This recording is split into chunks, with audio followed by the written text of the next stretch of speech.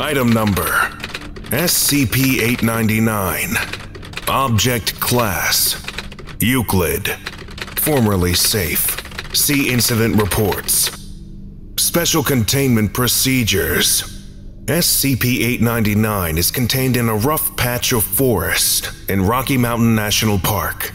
The SCP-899 phenomena has not been able to travel more than 5 meters beyond a standing, living tree.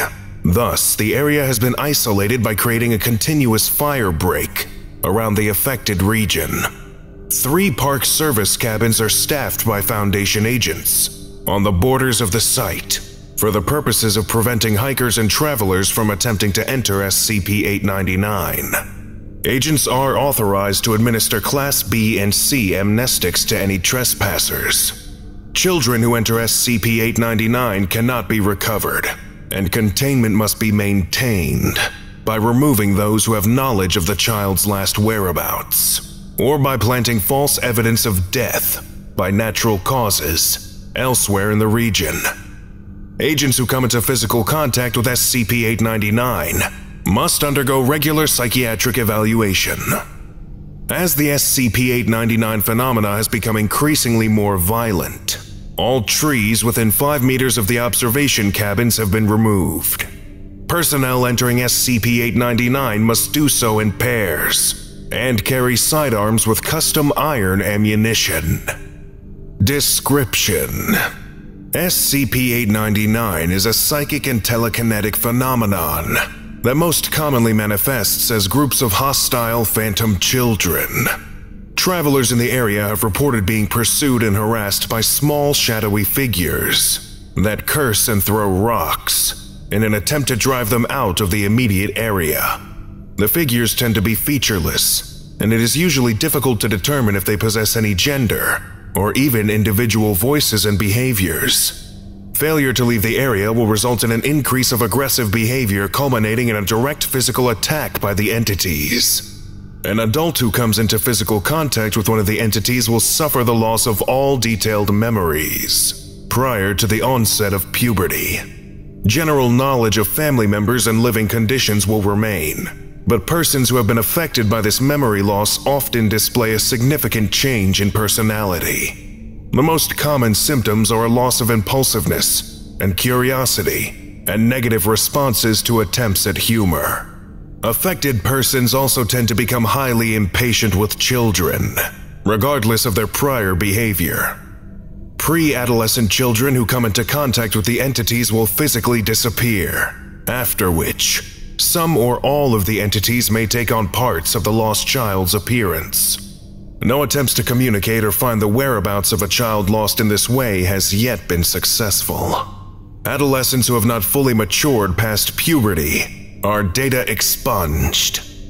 Although more detailed manifestations have been encountered within the area, no attempts to communicate with the entities within SCP-899 have resulted in anything but attacks on Foundation personnel. Items made of iron or are useful in warding off direct contact with the entities. However, as confrontation of the phenomenon is not required to contain it, no tools containing have been allocated to SCP-899. Travel through the area is also hindered by a spatial anomaly that makes land navigation difficult. Compasses and GPS navigation systems will give false directions, and trails through the underbrush will change course. Although there are occasional sounds of wildlife within the affected area, no wild animals or tracks have been observed within the range of SCP-899's effect. Animals brought into the site are also subject to attacks by the entities, although they will not attempt to make physical contact. Experiment 899-1, conducted March 23 to May 15, 2009. SCP-573 was transferred to SCP-899 to test its effect on the childlike manifestations. SCP-573 is successful in driving away the manifestations, although the spatial anomaly that complicates land travel within the area remained. Due to the harmful effects of prolonged exposure, SCP-573 was returned to containment at the conclusion of the experiment. SCP-573 should be contained here with SCP-899, as they can effectively be used to cancel each other out. There are no children or animals to be exposed to SCP-573 inside this place. Please reconsider and return 573 to my care. Agent W. Incident Report 899-25, June 10th, 2009. A new manifestation has been encountered in SCP-899. The entity took the appearance of an adolescent male covered with bloody wounds. Rather than the normal interaction, it immediately attacked Dr. resulting in severe lacerations and distinct bite marks on the arm, neck, and upper thigh.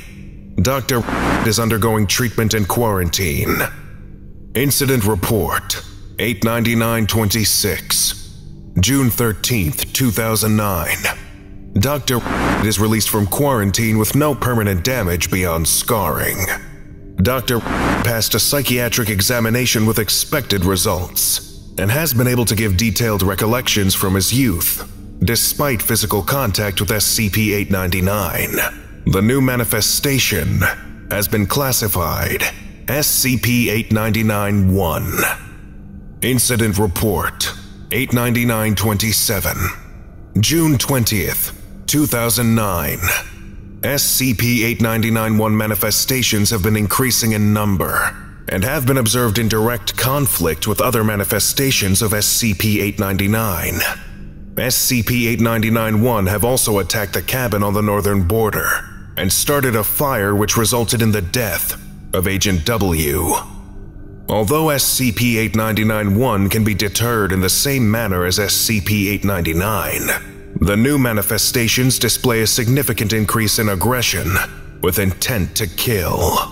Research suggests that the change in SCP-899's phenomena is related to exposure to SCP-573. No further cross-SCP experimentation with SCP-899 is allowed at this time, per O5 order. Lesson complete. If you missed the previous orientation, go watch SCP-898, Memetic Counteragent, right now. Or for the complete course, watch this playlist.